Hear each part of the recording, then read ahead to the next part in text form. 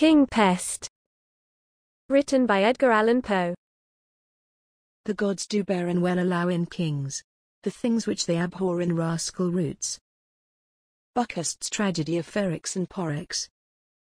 About 12 o'clock, one night in the month of October, and during the chivalrous reign of the third Edward, two seamen belonging to the crew of the Free and Easy, a trading schooner plying between Sluys and the Thames, and then at anchor in that river, were much astonished to find themselves seated in the tap-room of an ale-house in the parish of St. Andrews, London, which ale-house bore for sign the portraiture of a jolly tar.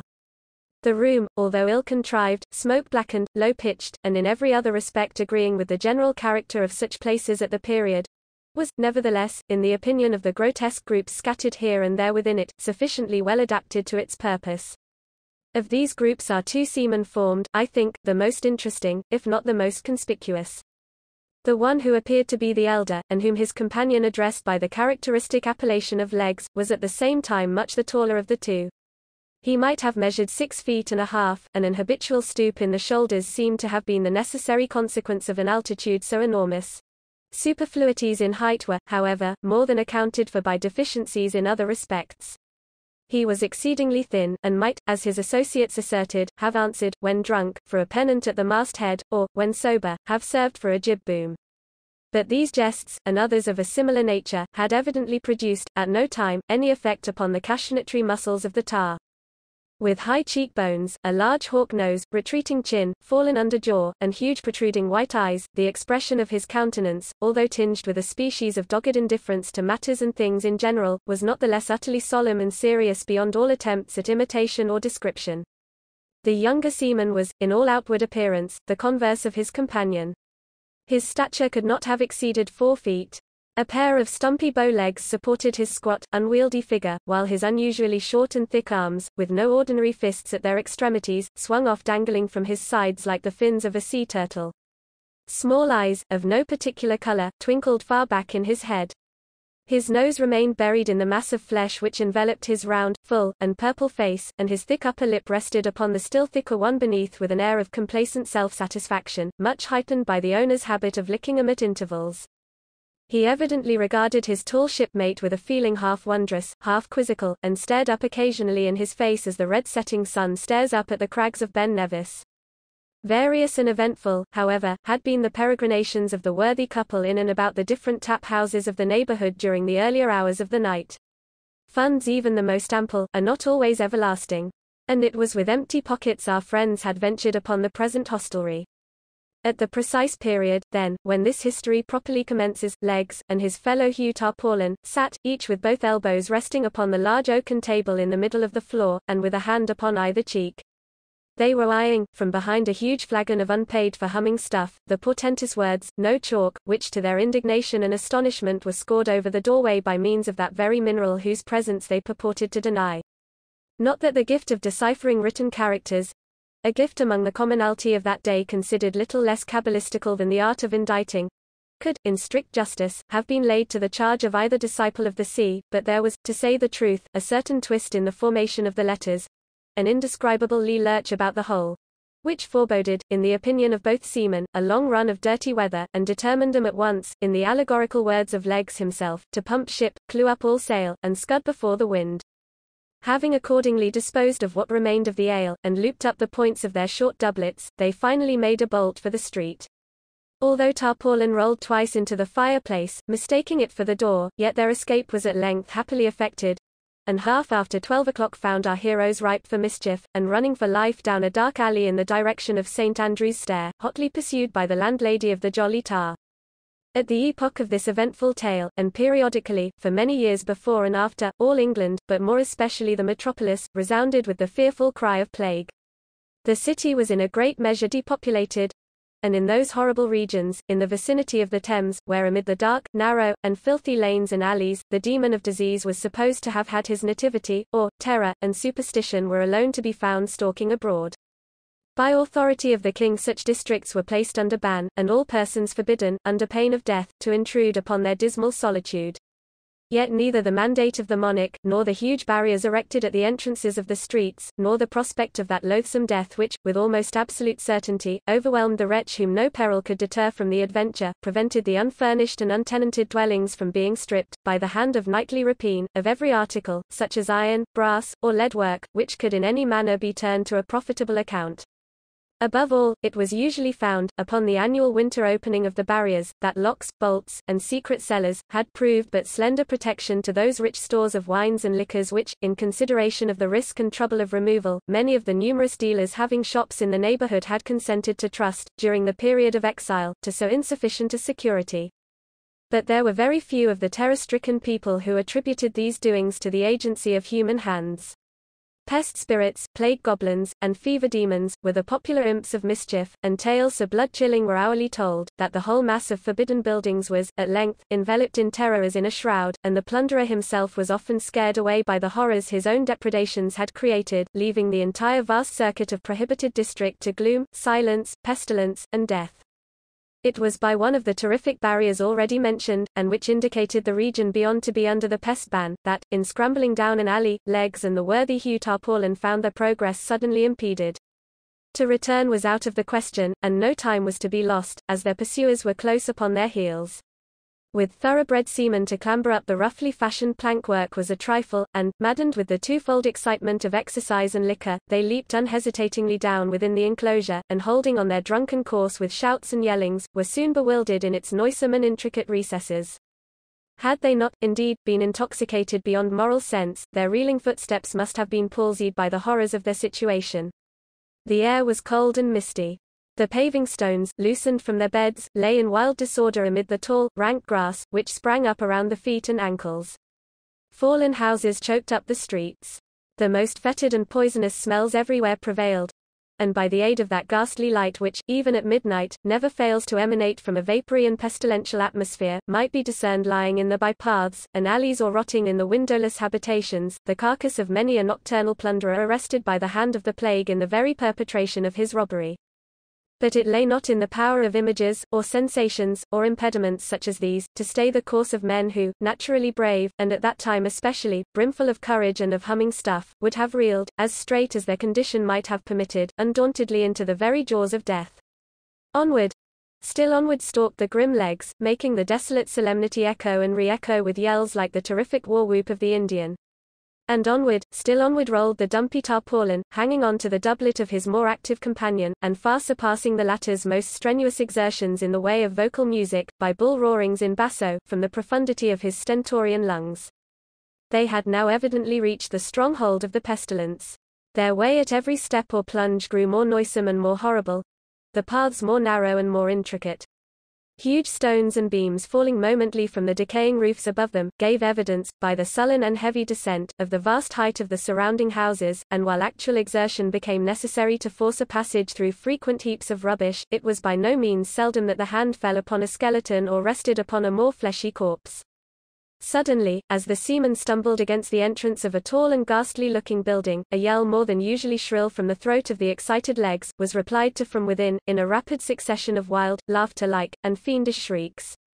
Nothing daunted at sounds which, of such a nature, at such a time, and in such a place, might have curdled the very blood in hearts less irrevocably on fire, the drunken couple rushed headlong against the door, burst it open, and staggered into the midst of things with a volley of curses. The room within which they found themselves proved to be the shop of an undertaker, but an open trap-door, in a corner of the floor near the entrance, looked down upon a long range of wine cellars, whose depths the occasional sound of bursting bottles proclaimed to be well stored with their appropriate contents. In the middle of the room stood a table, in the center of which again arose a huge tub of what appeared to be punch.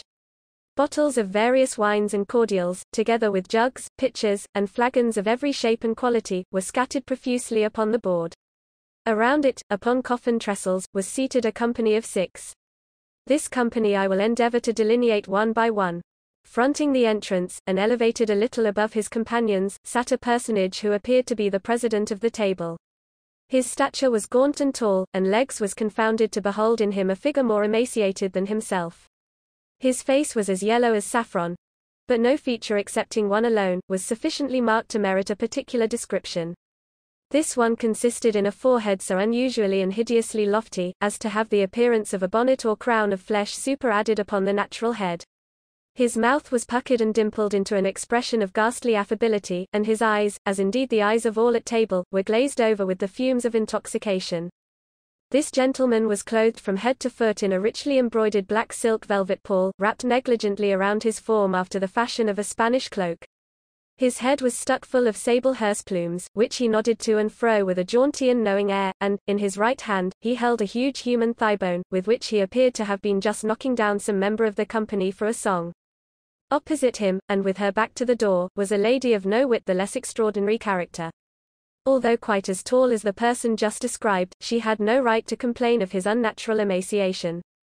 She was evidently in the last stage of a dropsy, and her figure resembled nearly that of the huge puncheon of October beer which stood, with the head driven in, close by her side, in a corner of the chamber.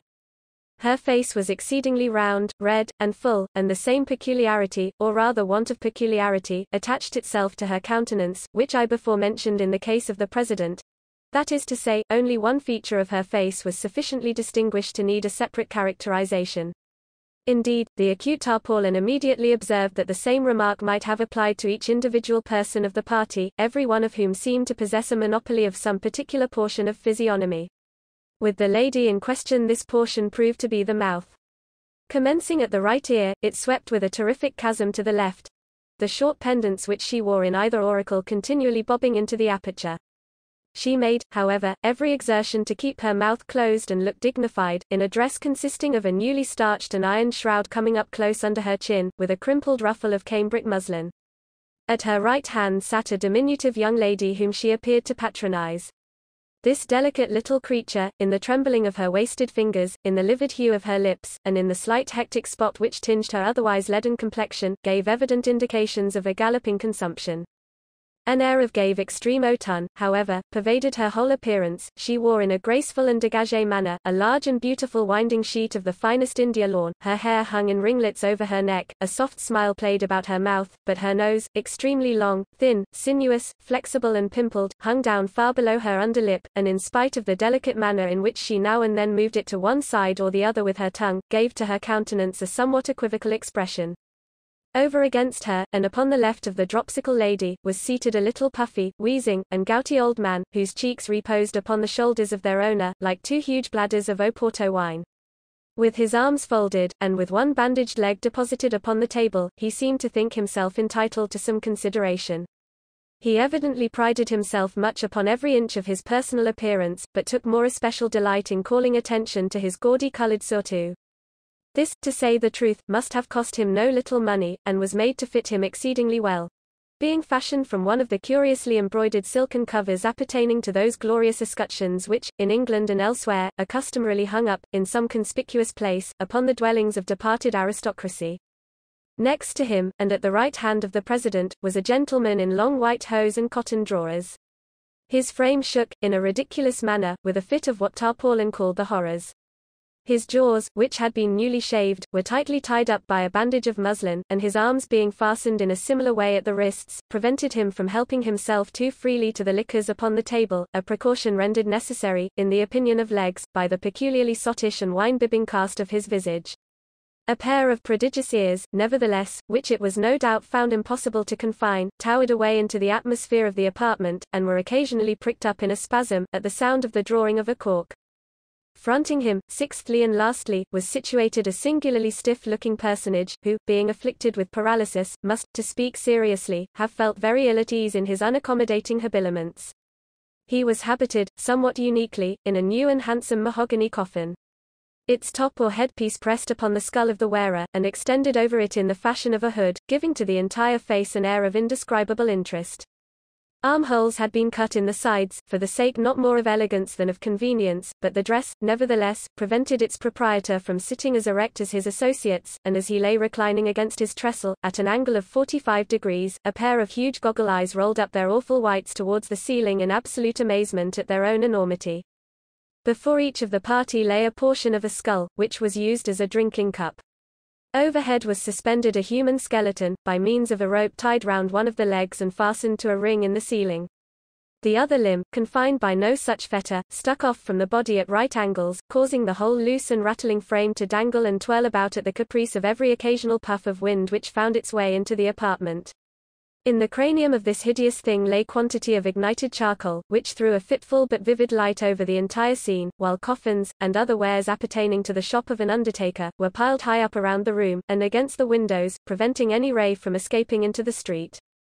At sight of this extraordinary assembly, and of their still more extraordinary paraphernalia, our two seamen did not conduct themselves with that degree of decorum which might have been expected. Legs, leaning against the wall near which he happened to be standing, dropped his lower jaw still lower than usual, and spread open his eyes to their fullest extent. While Hugh Tarpaulin, stooping down so as to bring his nose upon a level with the table, and spreading out a palm upon either knee, burst into a long, loud, and obstreperous roar of very ill-timed and immoderate laughter. Without, however, taking offense at behavior so excessively rude, the tall president smiled very graciously upon the intruders, nodded to them in a dignified manner with his head of sable plumes, and, arising, took each by an arm, and led him to a seat which some others of the company had placed in the meantime for his accommodation.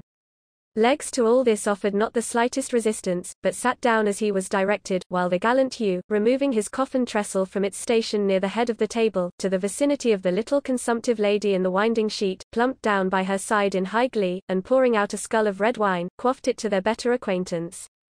But at this presumption the stiff gentleman in the coffin seemed exceedingly nettled, and serious consequences might have ensued, had not the president, rapping upon the table with his truncheon, diverted the attention of all present to the following speech. It becomes our duty upon the present happy occasion. Avast there, Interrupted Legs, looking very serious. avast there a bit, I say, and tell us who the devil ye all are, and what business ye have here, rigged off like the foul fiends, and swilling the snug blue ruin stowed away for the winter by my honest shipmate, Will Wimble the undertaker. At this unpardonable piece of ill-breeding, all the original company half started to their feet, and uttered the same rapid succession of wild fiendish shrieks which had before caught the attention of the seamen. The president, however, was the first to recover his composure, and at length, turning to Legs with great dignity, recommenced. Most willingly will we gratify any reasonable curiosity on the part of guests so illustrious, unbidden though they be. Know then that in these dominions I am monarch, and here rule with undivided empire under the title of King Pest I. This apartment, which you no doubt profanely suppose to be the shop of Will Wimble the undertaker, a man whom we know not, and whose plebeian appellation has never before this night thwarted our royal ears. This apartment, I say, is the dais chamber of our palace, devoted to the councils of our kingdom, and to other sacred and lofty purposes. The noble lady who sits opposite is Queen Pest, our serene consort. The other exalted personages whom you behold are all of our family, and wear the insignia of the blood royal under the respective titles of His Grace the Archduke Pestiferous, His Grace the Duke Pestilential, His Grace the Duke Tempest, and Her Serene Highness the Archduchess Annabest. As regards, continued he, your demand of the business upon which we sit here in council, we might be pardoned for replying that it concerns, and concerns alone, our own private and regal interest, and is in no manner important to any other than ourself. But in consideration of those rights to which as guests and strangers you may feel yourselves entitled, we will furthermore explain that we are here this night, prepared by deep research and accurate investigation, to examine, analyze, and thoroughly determine the indefinable spirit, the incomprehensible qualities and nature, of those inestimable treasures of the palate, the wines, ales, and liqueurs of this goodly metropolis. By so doing, to advance not more our own designs than the true welfare of that unearthly sovereign whose reign is over us all, whose dominions are unlimited, and whose name is Death. Whose name is Davy Jones, ejaculated Tarpaulin, helping the lady by his side to a scull of liqueur, and pouring out a second for himself. Profane varlet, said the president, now turning his attention to the worthy Hugh. Profane and execrable wretch. We have said, that in consideration of those rights which, even in thy filthy person, we feel no inclination to violate, we have condescended to make reply to thy rude and unseasonable inquiries. We nevertheless, for your unhallowed intrusion upon our counsels, believe it our duty to mulct thee and thy companion in each a gallon of black strap. having imbibed which to the prosperity of our kingdom, at a single draught, and upon your bended knees, ye shall be forthwith free either to proceed upon your way, or remain and be admitted to the privileges of our table, according to your respective and individual pleasures. It would be a matter of utter impossibility, replied Legs, whom the assumptions and dignity of King Pest I had evidently inspired some feelings of respect, and who arose and steadied himself by the table as he spoke. It would, please your majesty, be a matter of utter impossibility to stow away in my hold even 1/4 part of that same liquor which your majesty has just mentioned, to say nothing of the stuffs placed on board in the forenoon by way of ballast, and not to mention the various ales and liqueurs shipped this evening at different seaports. I have, at present, a full cargo of humming stuff taken in and duly paid for at the sign of the Jolly Tar. You will, therefore, please your majesty, be so good as to take the will for the deed. For by no manner of means either can I or will I swallow another drop. Least of all a drop of that villainous bilge water that answers to the hail of black strap. Belay that, Interrupted Tarpaulin, astonished not more at the length of his companion's speech than at the nature of his refusal. belay that, you lubber. And I say, Legs, none of your palaver. My hull is still light, although I confess you yourself seem to be a little top-heavy, and as for the matter of your share of the cargo, why rather than raise a squall I would find stowage room for it myself, but— This proceeding, interposed the president, is by no means in accordance with the terms of the mulctor sentence, which is in its nature median, and not to be altered or recalled. The conditions we have imposed must be fulfilled to the letter, and that without a moment's hesitation. In failure of which fulfillment we decree that you do here be tied neck and heels together, and duly drowned as rebels in yon hogshead of October beer. A sentence. A sentence. A righteous and just sentence. A glorious decree. A most worthy and upright, and holy condemnation. Shouted the Pest family all together. The king elevated his forehead into innumerable wrinkles, the gouty little old man puffed like a pair of bellows, the lady of the winding sheet waved her nose to and fro, the gentleman in the cotton drawers pricked up his ears, she of the shroud gasped like a dying fish, and he of the coffin looked stiff and rolled up his eyes. Tarpaulin chuckled, without heeding the general excitation. I was saying, said he, I was saying when Mr. King Pest poked in his marlin spike, that as for the matter of 2 or 3 gallons more or less of blackstrap, it was a trifle to a tight sea boat like myself not overstowed. But when it comes to drinking the health of the devil, and going down upon my marrow bones to his ill-favoured majesty there, whom I know, as well as I know myself to be a sinner, to be nobody in the whole world, but Tim Hurlegerly the stage player. Why, it's quite another guess sort of a thing, and utterly and altogether past my comprehension. He was not allowed to finish this speech in tranquillity. At the name Tim Hurlegerly the whole assembly leaped from their name seats. Treason! Shouted His Majesty King Pest I. Treason! Said the little man with the gout. Treason! Screamed the Archduchess Anna Pest. Treason! Muttered the gentleman with his jaws tied up. Treason! Growled he of the coffin. Treason! Treason! Shrieked Her Majesty of the mouth, and, seizing by the hinder part of his breeches the unfortunate Tarpaulin, who had just commenced pouring out for himself a scull of liqueur, she lifted him high into the air, and let him fall without ceremony into the huge open puncheon of his beloved ale. Bobbing up and down, for a few seconds, like an apple in a bowl of toddy, he, at length, finally disappeared amid the whirlpool of foam which, in the already effervescent liquor, his struggles easily succeeded in creating. Not tamely, however, did the tall seaman behold the discomfiture of his companion. Jostling King Pest through the open trap, the valiant Legs slammed the door down upon him with an oath, and strode towards the center of the room. Here, tearing down the skeleton which swung over the table, he laid it about him with so much energy and goodwill, that, as the last glimpses of light died away within the apartment, he succeeded in knocking out the brains of the little gentleman with the gout. Rushing then with all his force against the fatal hogshead full of October ale and Hugh Tarpaulin, he rolled it over and over in an instant. Out burst a deluge of liquor so fierce, so impetuous, so overwhelming, that the room was flooded from wall to wall. The loaded table was overturned, the trestles were thrown upon their backs, the tub of punch into the fireplace, and the ladies into hysterics. Piles of death furniture floundered about. Jugs, pitchers, and carboys mingled promiscuously in the melee, and wicker flagons encountered desperately with bottles of junk. The man with the horrors was drowned upon the spot. The little stiff gentleman floated off in his coffin, and the victorious Legs, seizing by the waist the fat lady in the shroud, rushed out with her into the street, and made a beeline for the Free and Easy, followed under easy sail by the redoubtable Hugh Tarpaulin, who, having sneezed 3 or 4 times, panted and puffed after him with the Archduchess Anna Pest.